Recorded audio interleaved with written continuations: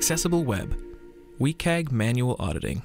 Success Criterion 1.3.3 Sensory Characteristics. Let's jump in.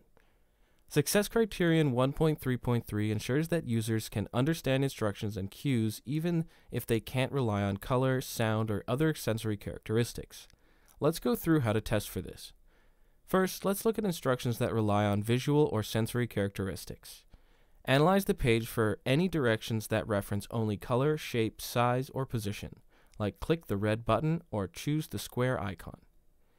If the instruction wouldn't make sense to someone who can't perceive the visual cue, it needs to be updated. If you find such an instance, add a failure. Next, check for auditory cues. Scan the page or interactive content for any instructions or feedback given solely through sound, like a beep indicating an error. Confirm that a visual cue is also provided alongside the sound. If auditory cues exist without a visual counterpart, add a failure. And that completes the audit for Success Criterion 1.3.3 using RAMP's Audit Grid and Chrome extension. Making instructions and cues accessible to all users is an essential part of inclusive design. Now it's your turn. Test your site with RAMP's Audit Grid. Try it free for 14 days using the link in the description.